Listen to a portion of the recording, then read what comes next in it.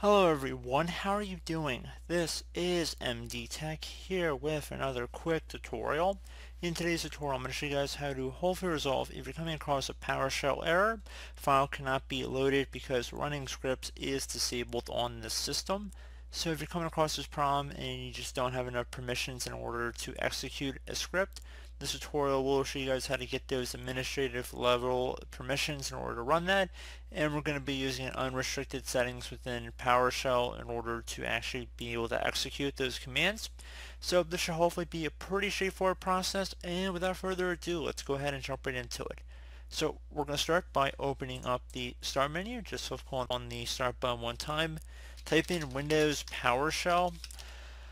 Best match should come back on Windows PowerShell. Right above App, you want to right click on that and then left click on Run as Administrator. If you receive a user account control prompt, left click on Yes. Now I'm going to have a couple commands in the description of my video. The first one should start with a Get-ExecutionPolicy List.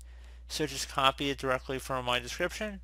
Go up to the top bar of the Windows PowerShell window here, right click on it, left click on Edit, and then left click on Paste, exactly as it appears on my screen. And once you're done with that, it should automatically begin to run. Once you're done with that, this should put a list up of all the user groups and whatever their execution policy status is. So if you see anything that says undefined, which is in my case here for all of them, or restricted, you have probably identified what the problem is, so we're going to have to set this to unrestricted. So copy my second command, so I'm going to have again in my description of my video, copy it from my description, go up to the top bar of the Windows PowerShell window again, right click on it, left click on Edit, and left click on Paste. Welcome to type it in as well, but I find that it's more easy to make mistakes by just typing it in. So hit enter once you're done. Should see an execution policy change notice here. I would suggest if you want to resolve the problem here, just go ahead and type the letter A. So I'm going to type the letter A, which is capital letter, to say yes for all. Once you're done running the one command, if you want to just turn it back to undefined or turn it off, welcome to go back in and just change it back. So once you're done with that, we're going to select the letter A, hit enter on your keyboard, and that should hopefully be about it.